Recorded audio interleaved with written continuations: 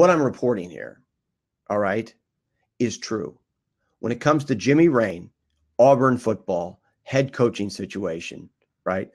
Jimmy Rane targeting Bob Stoops as his first choice to replace Gus Malzahn if Auburn season doesn't go the way Jimmy Rane, the richest man in the state of Alabama, and the whale donor and Auburn trustee wants it to go, right? That's a fact. That's true. Whether or not I know who the third string lawn snapper at Auburn is irrelevant. I know that to be a fact.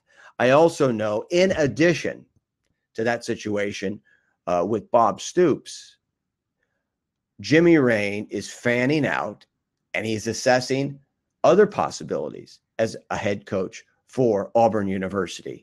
Obviously, there's some discontent there, and why wouldn't there be? After Gus's first big season, it's been a lead balloon. Auburn expects to be in the college football playoff discussion. Why wouldn't they? Right? They haven't been.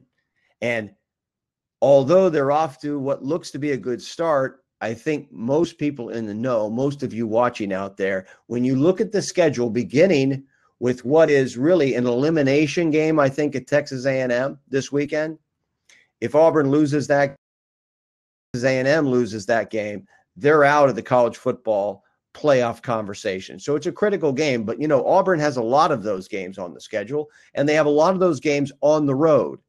And they've got to play the likes of Georgia and Alabama and LSU and A&M and Florida. Not that I think Florida's any great shakes. We'll see.